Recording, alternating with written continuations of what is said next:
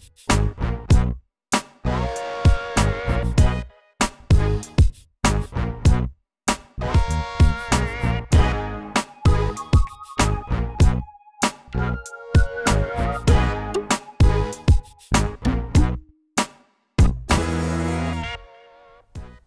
day, listeners. How is everyone going? This is Saba from the Silly McWiggles project. Welcome to an episode of my Silly Talks music podcast I wanted to do like forever.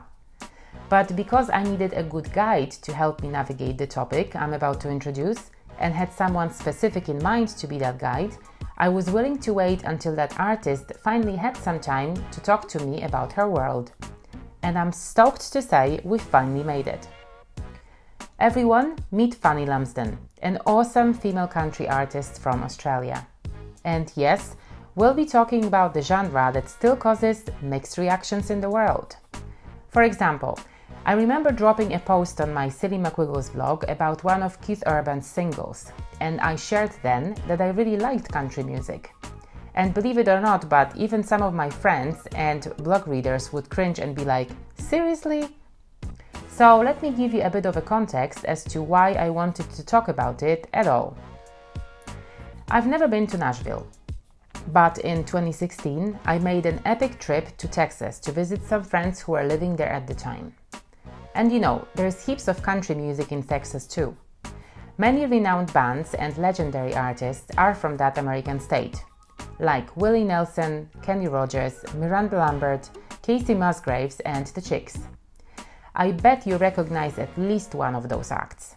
And I guess when you are in the midst of that environment, lifestyle and culture, you start understanding and appreciating the sound and style a bit more.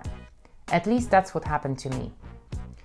When I moved to Australia next, I was quite surprised to find out there is a fairly big country music scene in the land down under too. So step by step, I started learning more about it. And that's how I came across Fanny Lumsden and her music. You'll hear more in-depth personal stories about the artist herself in the Encore episode. But first things first, let's set some context for this chat. Fanny is going to give us an overview of the country scene in Australia and tell us how her sound fits in. So let's start this episode on a fun note. I read somewhere that when Fanny started her adventure in the music business, she didn't really know that the genre she was creating was country. She only realized that after the audience's reaction at a festival she played. So, is this a true story?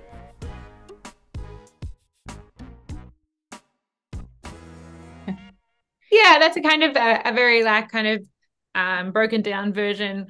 I loved country music growing up. I listened to it all the time.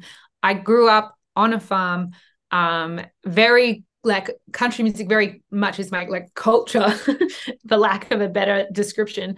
My dad is he's never not worn a big hat and boots and jeans. That's what he wears everywhere, every day. We rode horses and went to camp drafts and did lots of country stuff. So that was already kind of who I was, essentially. But I started writing songs and I was kind of in my rejection period for that. And so I was writing I thought I was way more indie folk at that time. And I kind of was just at the tail end of my rejection of country. I've now worked out. And we went to the Tamworth Country Music Festival and got up and played at somebody else's show. We just played a song and the crowd were amazing. They responded really well. And I was like, oh, maybe we could lean into this again. Maybe I am this. And so, I think it was a gradual process of me just accepting that what I was doing was country.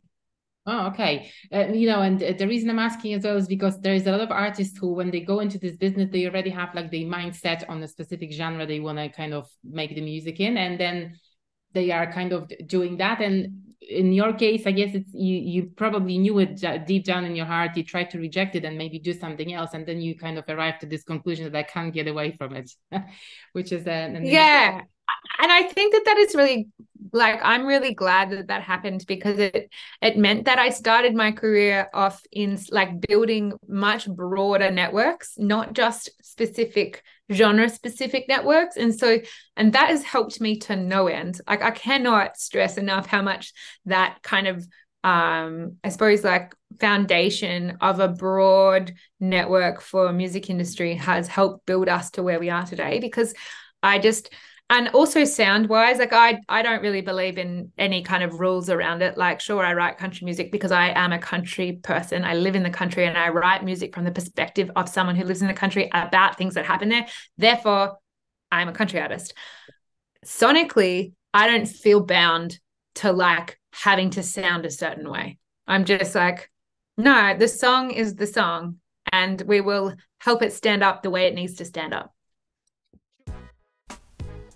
I like the way Fanny put it, because the topic of genres is pretty tricky and fluid these days anyway. There are so many different subcategories and new things coming almost every day, and not one artist can label themselves as being faithful to only one style, right? But country music seems to be much more than just a genre. It almost feels like a lifestyle or a life choice, if you will. So I posed this very broad question to Fanny. What is the status of country music in Australia today?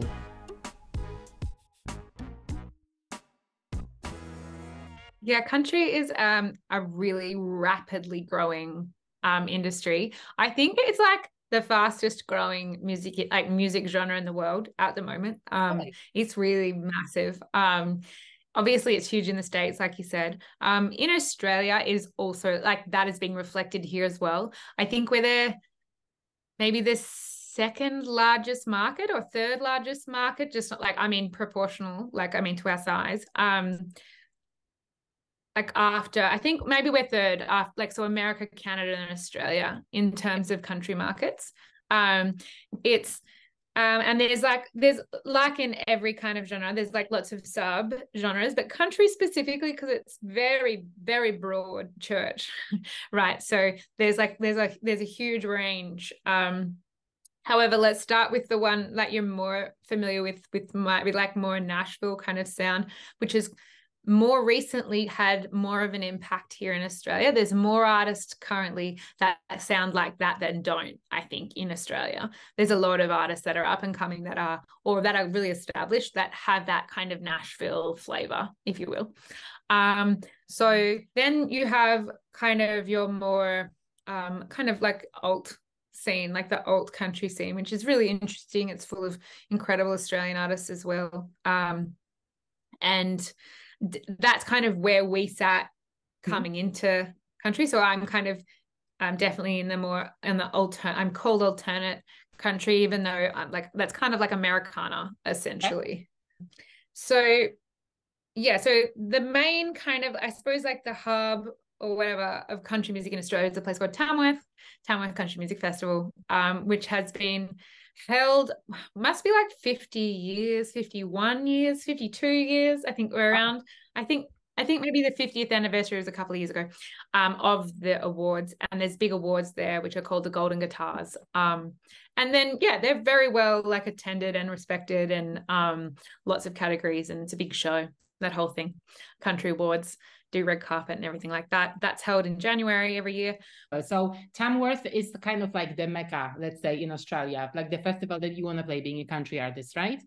Yeah, it is. It's a different type of festival though. It's like I think it's kind of like more like CMA Fest in Nashville. It's kind of like where there's artists playing in all different venues. It's not like you go to one big thing. There's artists playing in all sorts of venues all over the place. There's music all the way down the main street, and it goes over 10 days. So like we have our own show there, and it's at a venue, and people have got to come buy tickets to my show. They don't just buy a ticket to the whole festival. But there's a lot of stuff that also happens there. Lots of press, lots of events, and a lot of like the whole place is kind of like the main streets are all shut off, and there's lots of buskers and all that kind of stuff as well. And then the awards are during that week as well in Tamworth. Okay, so that's the Golden Guitars, correct? That's the kind of like the Correct. country areas. Could you say that in a sense? Yeah. It's like the CMA, like the CMAs okay. Kind of thing. Yeah. Genre specific awards, but done really well. Yeah. Okay. Yeah. But then there are a lot of other country festivals that are kind of coming up. There's one called CMC Rocks, which is like a really big kind of country, really Nashville kind of country and they get big Nashville artists out for it. That is a really big festival. There's other ones that are a bit more broad called Groundwater, which is an amazing festival on the Gold Coast, and there's one called Gympie Muster, Jenny Ute Muster. I could keep going for a long time. There are a lot. There are a lot. I think more than people know, Yeah. and like a lot of people, and like lots of, and what again, like you said, like the industry itself is very well supported. Like it's an amazing community, and I really benefited from that, coming from like kind of like that indie whatever floating around folk world. Coming into this very orderly, like systematic, kind of structured industry. Like country has already, like it has country radio, and there are all these country radio stations that are like, you know, if you put out a song as country, they'll get service to those stations and they play country music specifically. And then there's, you know, like the award systems as well, which help obviously as you're kind of building and as you're going. CMC, which is was CMC, now it's CMT, which is on Foxtel, which is like MTV. Okay. And so videos is the huge thing through that. There is just a lot of, I suppose, infrastructure and kind of ways that you can kind of make it. There's lots of competitions and stuff as well. I never did that stuff. But yeah, it's also just a great community. Like there's not many communities that all come together once a year at something like Tamworth. You know, it's kind of this 1 week where everybody's there and gets to catch up, and that really builds and fosters, I think, a strong community, which is great. So do you think that you can kind of make it, you know, when you don't live in Nashville? Absolutely, yes. I fully think yes. You do not need to move to Nashville or make it in the Nashville world or version of America and make it as an artist. I mean, like that in itself is a question that you could like sit and argue over, like what is making it, right? Like, you know, everyone has a different version of that. Like maybe it's getting their song on the radio, or maybe it's like, I don't know, doing arena tours. Like it's just kind of an endless kind of scale. And yeah, we are at the moment much more interested in the UK Europe market than we are in Nashville. I don't necessarily want to play the Nashville game. It's a very top-down industry over there, and it works perfectly for some types of artists. But for an artist like me, I don't think it really would, and I don't really want to make it because the way we've done things is our own, and I really like that. And we went over to the UK this year and we played at Glastonbury. The crowds were amazing over there. We absolutely loved it. So we were just like, this is a no-brainer. We all felt so good there too. Like we felt so supported, and we're like, no, I don't think that I need it to be like the Mecca for me to like build my, like, you know, further my career overseas. We've played in Nashville a couple of times, but yeah, again, I'm not overly convinced that you have to do that. Some artists, yes. You know, there's other artists in Australia that, like, you know, they might have played over there, but again, they've got fully amazingly fledged careers here. And I think especially now you can make whatever kind of career you want and be successful. And something else that you mentioned, kind of like maybe between the lines, is this a very male-oriented kind of genre, or like, you know, where males dominate still? Yes, is the short answer. Not that there are not there are a lot of incredible artists out there, female artists, but it is the same old kind of thing as every genre, like, you know, festival lineups and getting more females on festival lineups and that kind of stuff is always a struggle. I mean, like, it's not a secret. Everybody knows that. There's often like only one or two kind of like maybe one headline-ish spot for a female versus like 5 dudes. So on a lot of festivals. So it makes it kind of tricky. But in saying that, there's a lot of incredible female talent that is like coming up right now. And so I'm really hopeful like that, you know, hopefully this, you know, the tides will all change, the generations will change, and that will kind of, you know, that'll mix it up a little bit more. But yes, it is very male dominated. But you know, it is what it is. Yeah, exactly. So I guess it's no different from like the general kind of tendency in the music. No, there's no exception to the rule. Maybe it's just a little bit behind, a little bit more behind. Just so you know, Fanny mentioned heaps of great Aussie country artists when we spoke. Like Casey Chambers, who was the youngest solo female artist to be inducted into the ARIA Hall of Fame in 2018 for her cultural impact within Australia. Fanny also talked about Brad Cox, who performed at the ARIA Awards this year. And we also briefly chatted about Morgan Evans, an Aussie artist who relocated to Nashville to further his career. On a side note here, and just so you understand the context, ARIA, the Aussie Recording Industry Association, is like the American Recording Academy, and the ARIA Awards are like the American Grammys. Going back to the topic of great Aussie country artists, it's impossible to mention everyone off the top of your head in a few minutes. So I asked Fanny to put together a playlist with her Australian country music peers and favorites. That way you'll have a much better understanding of the genre within the country, as in the state or the market. Make sure you check out the playlist after listening to this episode. The link to it is in the show notes. But I also wanted to chat about Fanny's music in this interview, so let's quickly run through some important facts.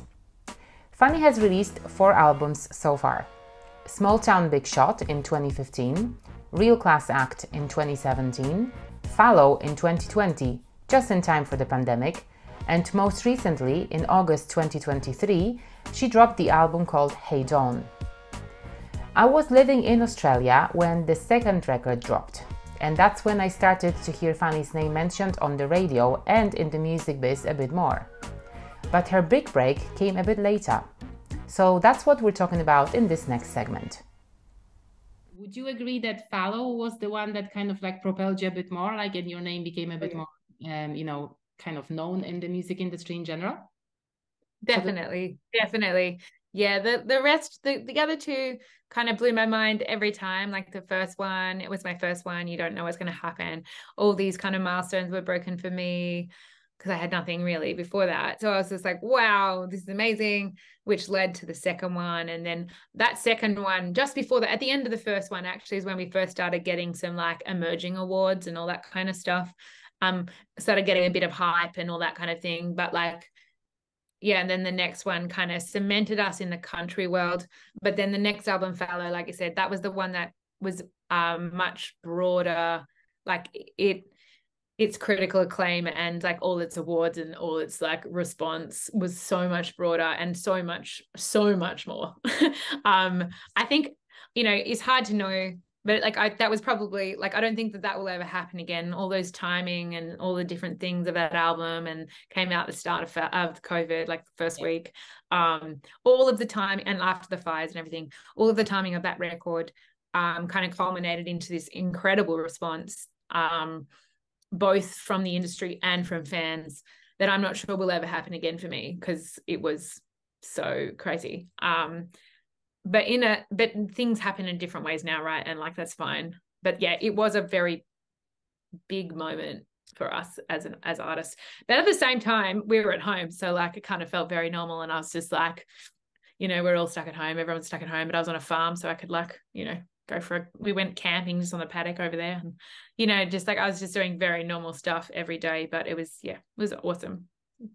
So what I sometimes wonder about is like when you have this album that is kind of like the breakthrough, and all of a sudden everybody talks about you, and then obviously you release the next thing. So, and I can imagine only that there must be like so much pressure on yourself, and like from the external kind of circumstance, like from the business itself, and also you put pressure on yourself because you want to do something equally good, or like you want to kind of outdo yourself and stuff. So how do you approach like not going mental, if you know what I mean? So, from the get-go, when you sit down to write the next thing, I guess it's like, oh my God, I just have to come up with something better. So it might not be as natural, maybe, as it might have been if you didn't have that pressure on you. So how did you approach writing this last one now?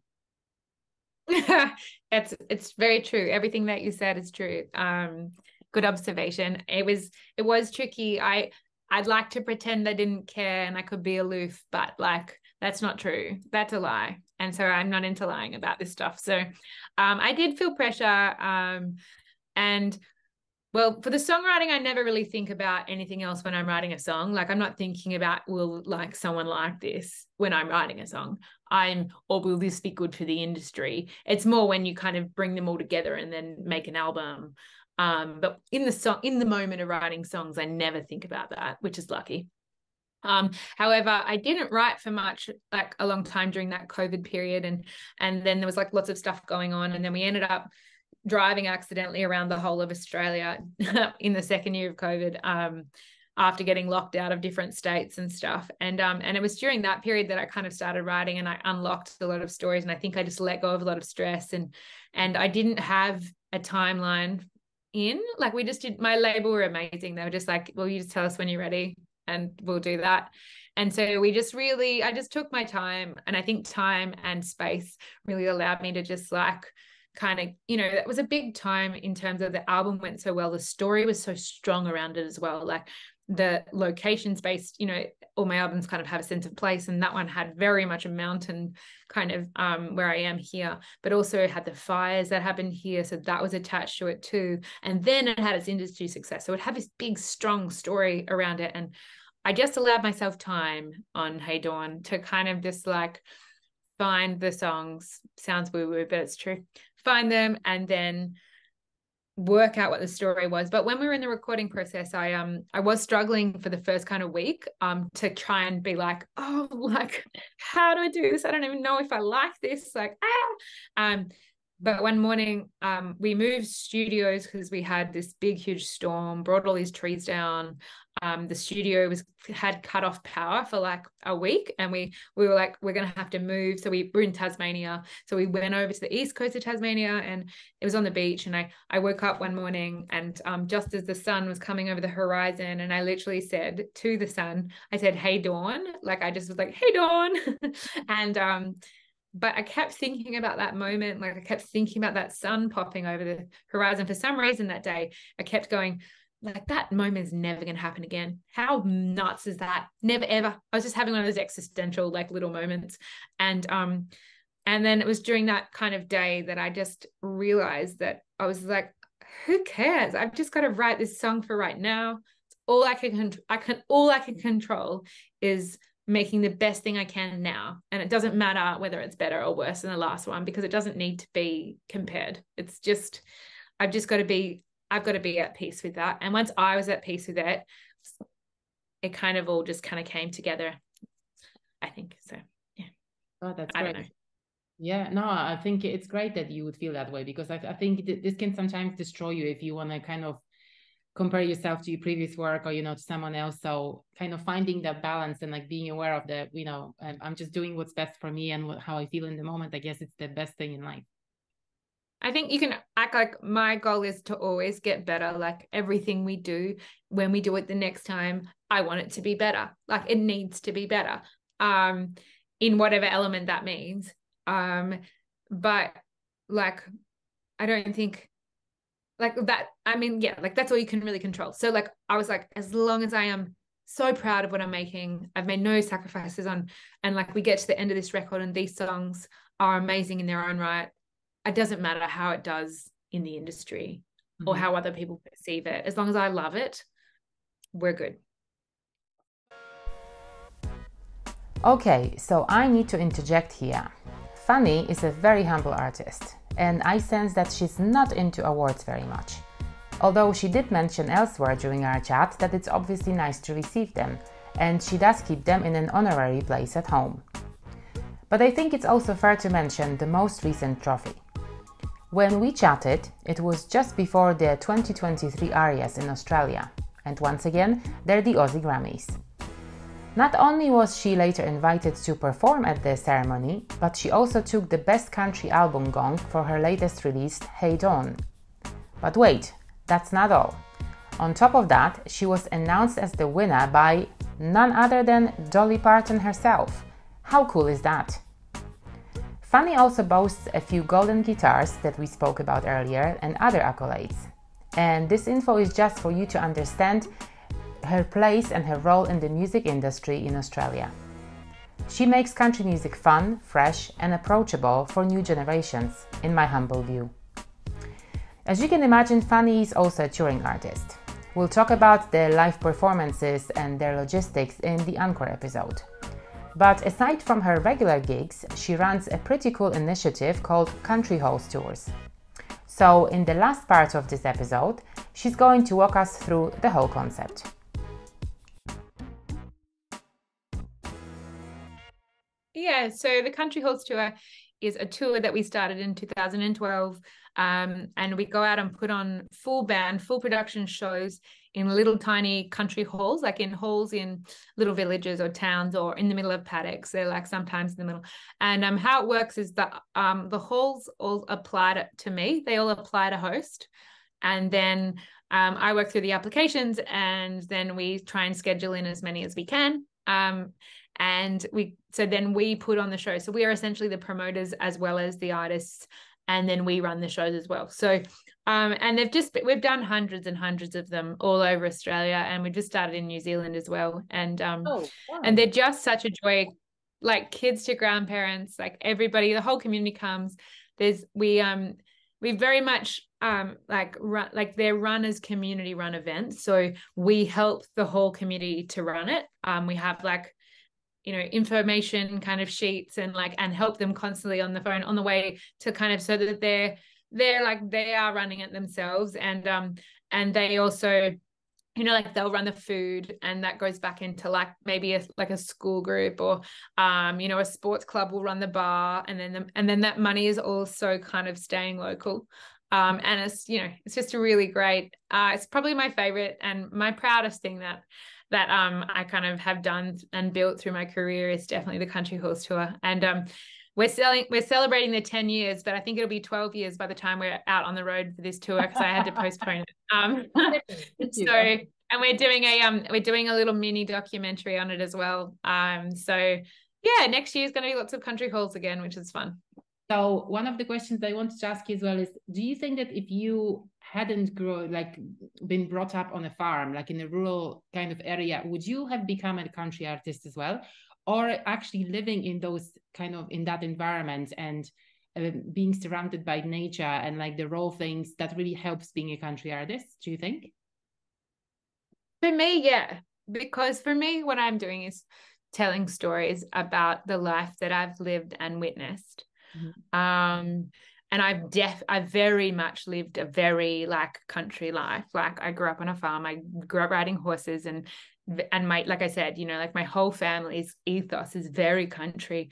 And so that has had a huge impact on who I am as a person and how I interact with other people and community, country, where I grew up and the kind of country people I grew up around. So hospitable, a very community minded, very self-deprecating, very dry humor. And it's shaped me completely. Those stories that I absorbed as a young person is who I am today. That is who I am today. And that is why I want to share the stories that I want to share. It's not because I chose to be a country artist. I just know that I'm writing stories that are about these people, and I'm going to reflect them back to these people. And then I also love country music in its essence, because it was something that I did listen to and relate to growing up, because it reflected who I was growing up. And so, I found myself in country music when I was forming my opinions. And so, all of that kind of influence over that time has to make an impact on what I write now. It has to, because it's that's what my brain is formed from. So yes, I think it's hard to know, because I have only ever grown up living in the country. I lived in the city for a little while, in Sydney for 6 years, which was an amazing experience. And I absolutely loved it. And it was probably what helped me come back to country music, or see that I was, because it pulled me out of the perspective that I was in, and it allowed me to see what I was doing, and who I was as a person a lot clearer. And yeah, so it's hard to know if I would be into country, but maybe I wouldn't. Maybe I'd be writing about my life experiences otherwise. And that might be reflected in some other kind of sound. Right, so that's it for today, ladies and gents. Many thanks to Fanny for a very palatable breakdown of the country music scene in Australia. I feel like I've learned heaps from this chat, and I hope you have as well. You'll surely appreciate this short lesson even more while listening to the playlist Fanny prepared for us country music amateurs. Don't forget to check it out in the show notes. As usual though, this is just half of my conversation with the artist. In the upcoming Silly Encore, we'll kind of go behind the scenes of a few aspects of Fanny's life and career. She'll reveal the truth behind her stage name, for example. We'll talk about how her agricultural studies pushed her to be a muso in a way. And she'll share how she organizes her life as an independent artist and mum touring with kids. In the meantime, do give Fanny a follow on her socials.